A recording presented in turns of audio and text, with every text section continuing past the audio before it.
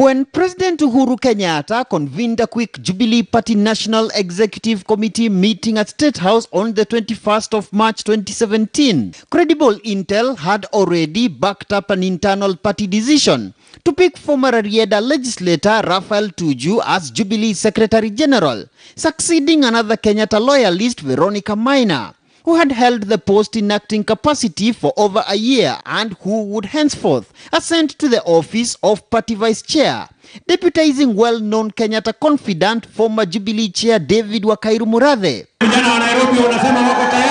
But slightly over 2 years later, none other than Kenyatta's second-in-command and Jubilee Deputy Party Leader William Ruto is questioning Tuju's loyalty to the party in this tweet, which has spontaneously jacked the DP's political lieutenants to action. Kama mtu ambaye ni Secretary General wetu, Raphael Tuju, amekuwa chief strategist wa opposition, that is the enemy within. Na huyo ndio enemy wetu number 1. Wewe simama imara na mtumishi wako. But should Tuju really worry Ruto? Prior to the now infamous alleged assassination plot against the DP said to have been hatched from within cabinet and which worsened ongoing wrangles in Jubilee, Tuju had for weeks been on the firing line of key Ruto allies over a leaked telephone conversation with former Limuru legislator George Nyanja, where Tuju is alleged to plan to drag Ruto's name to the emotive 2007 Kiambaa Church arsonist attack that claimed 28 lives. Although Tuju subsequently distanced himself from the recording, Ruto's allies were already calling for his resignation. But in the aftermath of the now 16-month-old Kenyatta Cooperation Pact with ODM leader Raila Odinga,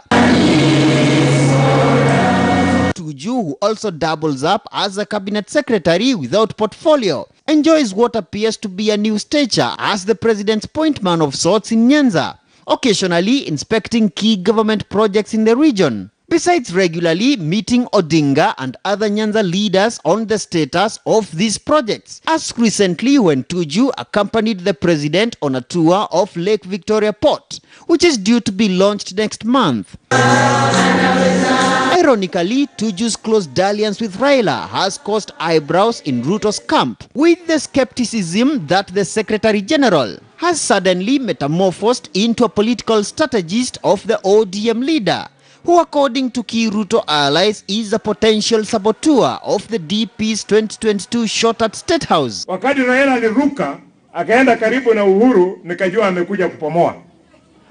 Msumeno wake wa kukata, nyundo yake, tindo ya kupomoa, anaitwa Raphael Tuju. I cannot claim to be projecting the agenda of Jubilee and not be able to engage with Raila Odinga.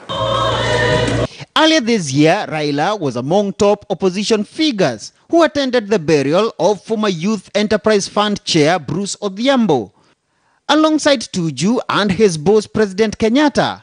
A day later, the president's brother Muhoho Kenyatta, accompanied by Tuju, were hosted by Odinga in Bondo during the 25th anniversary of his father, the late Jaramogi Oginga Odinga, at this mausoleum where Kenyatta had incidentally only visited for the first time only a month earlier, and performed this ritual described in political circles as symbolic of the ultimate ceasefire between the Kenyatta and Odinga dynasties, crystallized by this March 2018 truce. But might the Jubilee Secretary General be eyeing this truce for a comeback in Nyanza politics? If he chose to run for Siaya gubernatorial elections, that would be a good thing. Of course, he'll now fly into the local politics where people who want to exchange seats for senatorship and governorship would be very averse to that. But the other day, during the burial of my brother, I publicly said no. I don't know what part of no people don't understand, so that then I can break it up for them. But why not? I'm a Nairobian, and I am involved in private sector as well. I came from private sector. I am still in private sector.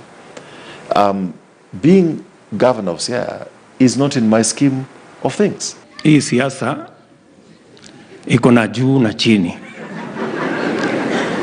na vitisho ni mingi, heshima ni kidogo, na hapa katikati mabroka ni wengi. No permanent friends and certainly no permanent enemies in the dirty game called politics. But with the clock fast ticking to the 2022 whistle, more shifts in goalposts are no doubt expected as realignments continue. Murumi Mwangi, KTN News in Nairobi.